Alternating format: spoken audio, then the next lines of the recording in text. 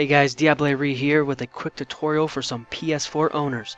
If anyone wants to use a USB microphone but still have all their audio, including chat, go through the TV, speakers, or in my case, these headphones right here, you're going to want to watch this, alright? As soon as you plug in a USB cord, the PS4 only gives you the option to put chat audio or all audio to the headset's earpieces. I don't want anything going there. My ears aren't there, okay? This is how we do it. From the main menu, we go to Settings,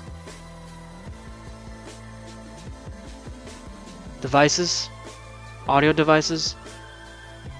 Right here we see our input and our output. Here's a closer look. Input and output, USB headset Logitech.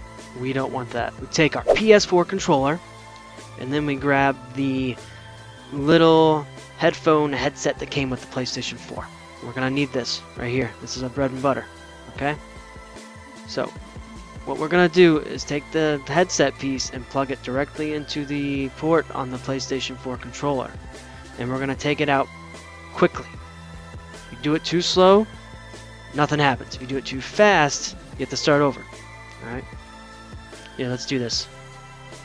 Boom, perfect timing.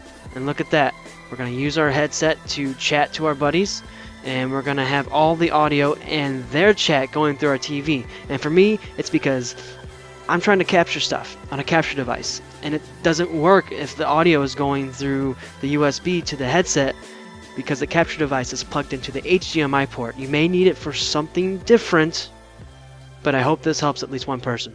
Thank you.